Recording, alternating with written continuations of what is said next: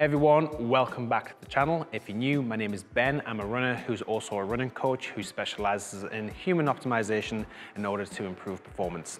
In today's video, I'm going to give you 6 reasons why I think every runner should be incorporating trails to help improve health and performance. So let's get into it. Reason number 1, less impact on the body. Running is a single leg sport. Every time you take a step, that's at least twice your body weight going through each leg. When we think of running on concrete, it's a very unforgiving surface, which means that the body has to work twice as hard to absorb the training in. When we run on trails, it's more natural terrain, which means we absorb the training a little bit easier, which means that you're going to get more benefit from running back-to-back on trails than if you were running on concrete. Reason number 2, it gets you out into nature. Being in nature not only has physical, but mental benefits.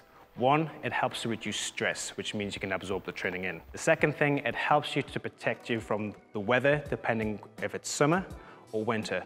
When it's summer, running on trails keeps you nice and cool, which means your heart rate will stay lower.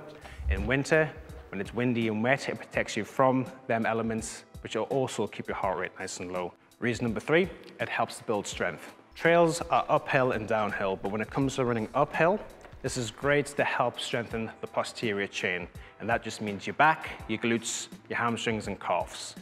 When you are running or walking uphill, depending on what you need to do, you're going to be engaging these muscles so much more, also improving your knee drive. So when you run on the flat, you'll find that you'll be able to generate more power, which speeds you up. Reason number 4, it helps to build speed.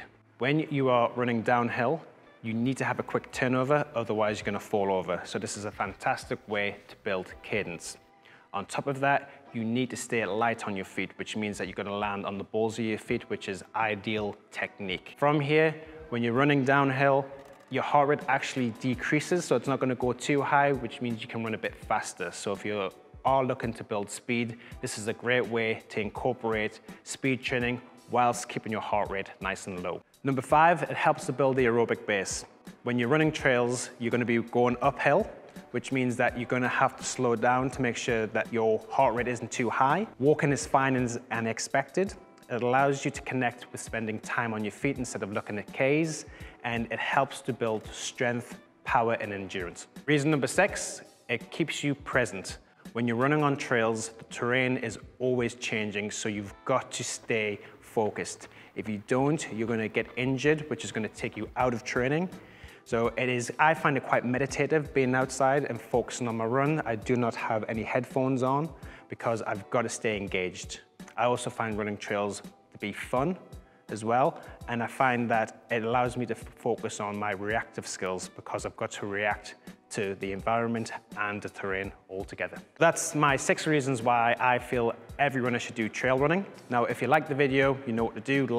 If there's any questions, put them in the comment section below. Remember to follow me on IG, so that is Instagram and Facebook. And if you have any personal questions, please feel free to reach out to my email. And remember, you got to move to improve.